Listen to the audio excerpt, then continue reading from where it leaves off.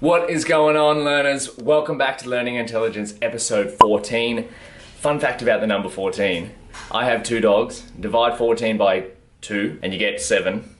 And I also have a dog called 7. So, fun fact to begin the video with. But today's been an epic day. I've been working through the deep learning course on Coursera as I was in the last video. And check it out. I just passed week 3 programming assignment. So I got 100 out of 100 points. And that was my second submission actually. Where is it? There was the first one, so I got 90 out of 100, which is still passing. You only need 70 out of 100 to pass. But then I went and resubmitted it, fixed my error, and got it 100 out of 100. And that's one of the things I like about these courses, is that you can resubmit the projects and resubmit the quizzes and implement the knowledge that you've learned from your failures, or from from the answers you got wrong in the past one. I think that's a really good way to learn, because I remember in the past I'd submit projects and I wouldn't really get feedback on them, or wouldn't really know where I'd go wrong, or you'd submit an assignment, for me in my case anyway, at university, and it would be 2 to 3 weeks minimum before you get feedback on it. And this, I know code is a lot, you can put in test cases and mark it almost instantly in some cases. It'd be really hard to mark an essay with a computer yet. But when natural language processing gets better, you could probably use that to mark essays. Who knows? But I want to show you two more things for the introductory clip. First of all is the Deep Learning book by Ian Goodfellow. Actually, Ian Goodfellow was in the interview of the Coursera course. So at the end of each week, there's an interview with a hero of deep learning, and today was Ian Goodfellow. You may or may not have heard of him. If you want this book, by the way, go to deeplearningbook.org. It's free. All the chapters are free. I'll put the link in the description. But Ian Goodfellow has invented GANs, and if you haven't heard of GANs, I won't go through them entirely in this video, but a brief overview is it combines game theory with deep learning. So essentially it creates two neural networks to work against each other to produce an output. But if you're interested more in GANs, I'd look up one of Siraj's videos on GANs, because he does an incredible job at explaining it. And the third thing is, one of my articles got published in the Free Code Camp Medium publication. You may or may not have heard of this, but Medium has some incredible articles. And I wrote an article, The Next Step Towards Artificial General Intelligence, StarCraft 2. Look, there's me. Look at that face. I wrote an algorithm the other day and my face got detected as a cat, so wrecked. But yeah, this is my opinion on why I really love reinforcement learning and game playing. And look, it's even Christmas themed, because that's coming up in a few days. I've got the Christmas tree explaining what deep learning is in a nutshell. So I'll put the link in the description to that as well.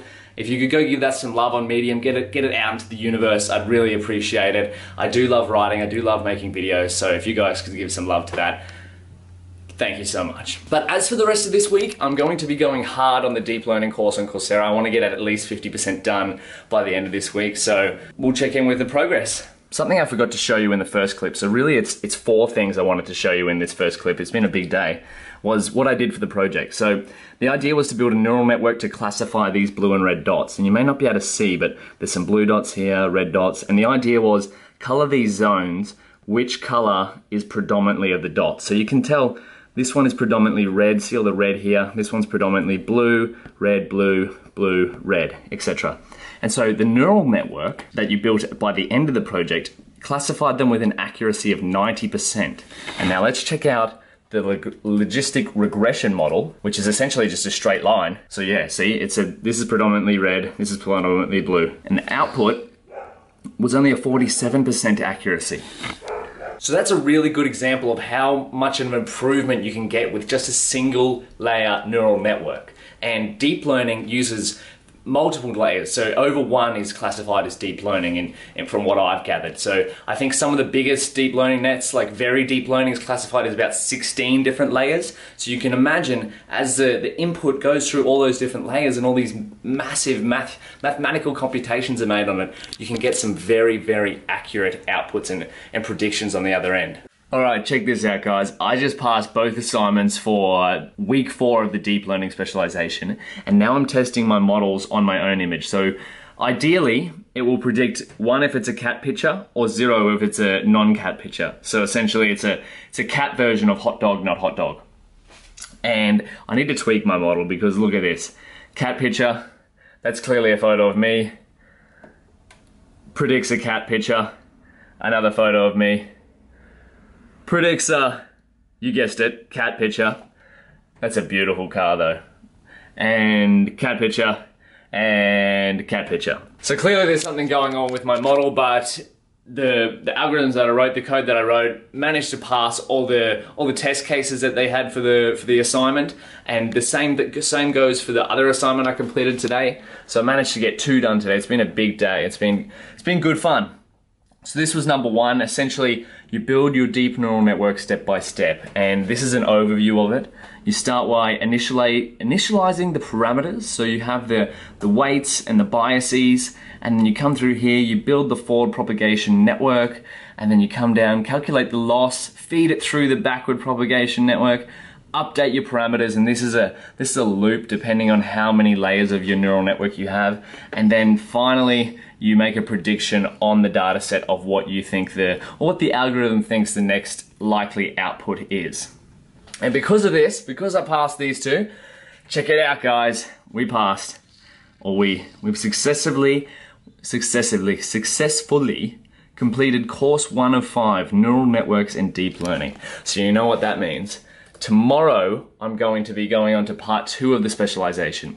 So improving deep neural networks, hyperparameter tuning, regularization, and optimization. I can't express to you how much I'm loving this course, right? So if you haven't done the deep learning nano degree before, I would highly suggest, and if that's too big an expenditure for you, I would highly suggest going the deep learning nano degrees from Udacity, by the way. Amazing program, but this one, if you've never done anything to do with deep learning, I'm finding this has a much more foundational approach. So it starts from the ground floor. And now look, I might be a bit biased because I've already done the deep learning nano degree, so I do have some foundational knowledge of what deep learning does. But from the brief time I've spent on this course, I've only been enrolled for it for 4 days, and I've finished module 1. It has definitely much more of a ground floor approach to building up your knowledge and the ideologies of deep learning. So tomorrow I'm going to start in part 2. I'm really excited for that. And the first one was supposed to be 4 weeks, but I got it completed in 4 days. It's only about 4 to 6 hours per week, so I was doing that per day or so. And this one's, part 2 is about 3 weeks in length, but I should be able to get that done by the end of the week. So potentially from the end of this video, we'll be halfway through the deep learning specialization. So we started on week 2 of part 2 of the deep learning Coursera. Today I started on part 2 of Today I started on part 2 of the deep learning specialization on Coursera. I've made it through the first week of classes so far. I'm up to the programming assignment, which I'm about to do next. But I thought I'd share with you 2 of my favorite things that I found during the lectures. And one of them was on bias and variance. So essentially, if your model has high bias, it's underfitting the data. And if your model has high variance, you can think of it as overfitting the data, like being too close. And the way to fix that is with high bias, you can train the model for longer or add more complexity to your model, maybe more layers or something like that, more hidden units. And to fix high variance, so overfitting, you can use more data, or you can add regularization. And regularization was something I liked, and I found an analogy that regularization is akin to, say you were raising a child, right? And you want to give the child enough freedom that they decide who they want to be on their own. At the same time as you want to give them some constraints so you make sure they don't go too far off the rails. So for example, if you want to raise your child in the perfect balance, you might say, okay, you can have this drawing pad, you can use your iPad here and there. However, you also have to do your homework, get good grades in school, or exercise at least once a day, or something like that. So regularization helps to reduce the overfitting of your model by making sure that it fits just right. So not too much, which is overfitting, which is what you don't want, and not too little, which is underfitting. So there's a balance there that can be fine, and that's with all deep learning models, right? If you find that if your model's underfitting the data, well, it may have high bias, and if you find that your model's overfitting the data, well, it probably has high variance. And there's some quick and easy ways that you can fix both of those things. So I just finished the assignment for week 1 of part 2 of the deep learning specialization on Coursera.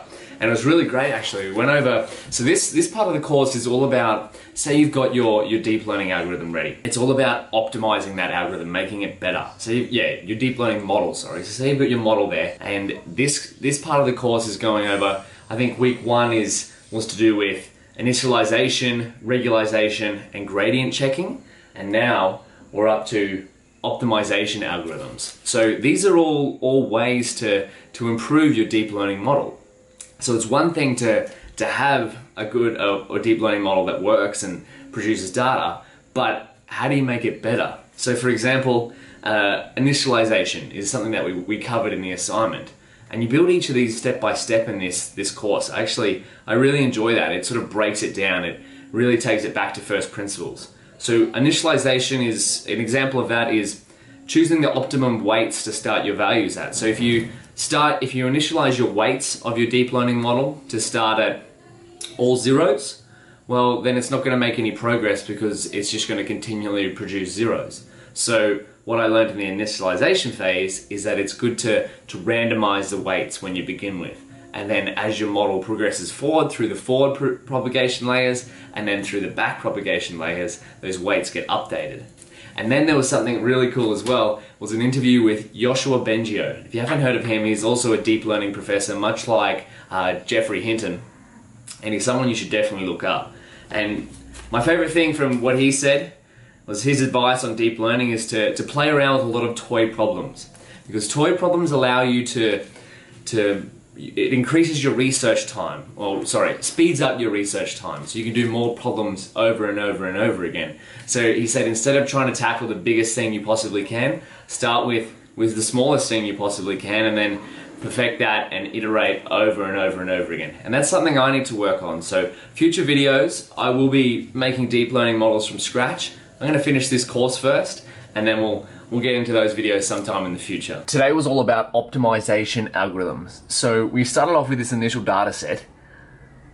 This is called the moon data set. So you see how the blue here is shaped in like sort of a moon, and so is the red dots are shaped in a moon. And what we did was we built a 3-layer neural network to model that data.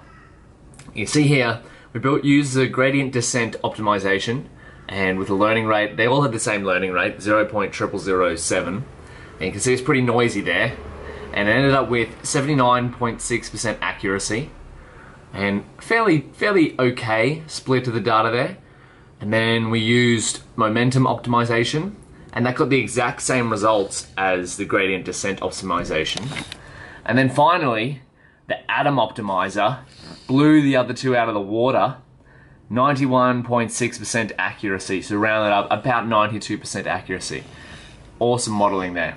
Each of those algorithms we built from scratch, and I found that to be really good because you can implement these. I have implemented the atom optimizer before with TensorFlow in the past, and it is built into TensorFlow, which is a deep learning framework. But building it from scratch is giving me a deeper understanding, and that's what I'm finding with this course. It really takes it from a ground up approach. So the deep learning nano degree that I did a couple of months ago was kind of like diving into the deep end of deep learning, but now I've sort of I'm doing it backwards. I started implementing the models in a deep learning nano degree and building projects and whatnot, but now I'm getting that baseline understanding of deep learning through the Coursera deeplearning.ai course. So if you learn in a fundamental way, I would suggest the deeplearning.ai course and starting from there. But if you like to dive straight into things, you've got a good understanding of how different neural networks and stuff work, the deep learning nano degree is probably for you. So next, we're learning about hyperparameter tuning, batch normalization, and programming frameworks. This is week 3 of course 2, and I'm excited. There's an assignment at the end of this one on TensorFlow. So let's do it. Oh, P.S. You like my banana singlet? If you can see it. If you do, leave a comment below or share with me your favorite fruit. Yeah, what fruit should I put on the singlet next? Alrighty, so we're about halfway through the lectures on week 3 of course 2 on the Coursera Deep Learning Specialization. And this week goes through, I had it here, there we go. Hyperparameter tuning, batch normalization, multi-class classification, and introduction to programming frameworks. Now I'm really excited for that last one. I'll go over that in a sec. But, interesting point, Andrew went over here about tuning your hyperparameters. In terms of importance, he ranked learning rate as being number 1, and then you got beta and the number of hitting units and the mini batch size as being second in importance. And then you've got the number of layers and the learning rate decay as being third most important. And the beta 2, and the epsilon, he uses the atom optimization algorithm to set these automatically, which go to 0.9, 0.999, 10.8. And now, if you're not sure what hyperparameters are, just imagine, what can they be? A set of criteria to help improve your model. That's it. So it's like a guideline. So when you go bowling, when you first start out, you might have the bumpers up to help guide the ball down the lane. And then as you get better and better, you might slowly decrease the amount or change the amount of bumper you use. And that's the same with a deep learning model, but a bit more basic. With a deep learning model, you might start with some hyperparameters that are like a safety net, like just trialing it out, see how you go. And then as it gets better and better, you'll slowly tune those hyperparameters, which will be equivalent to lowering the bumpers on that bowling lane. And now it's time to wrap up Learning Intelligence 15. It's been a great week, guys. Getting some great progress through the deep learning specialization on Coursera. As I said, this video will probably drop just before Christmas or that time, or New Year's, around there. Probably a bit before New Year's, more around Christmas. So Merry Christmas if you're watching, and of course, thank you for watching. But my goal is to have the course almost entirely finished by Christmas. I think I'm just on track, or if not just a bit before. I'm certainly ahead of schedule on what they recommend. Some of the courses, they've said it will take up to a month, like doing 4 to 6 hours a week. Instead, I'm doing 4 to 6 hours a day. So it's definitely accelerating the process. It's really good fun. And if you haven't been able to tell from the previous videos or the other clips, I'm really enjoying this course. And if you're looking to get into AI or deep learning, in comparison, I'll do a full review of this of this course once I've completed the whole thing. But so far, it is probably the best resource I've found for learning deep learning or AI from a ground floor approach. So if you're new to deep learning at all, new to neural networks, this is probably somewhere you want to start, the deep learning specialization on Coursera. And of course, there'll be a link in the description. But otherwise, it's time for some shout outs of the week. In no particular order, these people reached out, commented on my videos, sent me an email. You can send me an email too if you want, daniel@mrdburke.com. Otherwise, leave a comment if you want my help on anything. I'll try and answer as best you can. If you want to see a video in the future, leave a comment below. Nonetheless, thank you to Rutaraj, Snoonham01, Nexus Wars, Zakia, Larry, and Michael. You guys are amazing. I really appreciate you guys reaching out. It means the world to me that you're interacting with my videos. I hope I'm keeping to bring you, or I hope I'm continually bringing you value as much as I can. What's in store for next week's video? Well, we're going to keep going through with the deep learning course on Coursera. I'm really liking it. As I said, I want to try finish it through before Christmas, and we're just going to straight line it, do that 4 to 6 hours a day. And of course, I'll be bringing you along with me. Thank you so much again for watching. I'll see you in next week's video. If you want to see anything else, leave a comment below. Don't forget to like, subscribe if you want to, and always keep learning.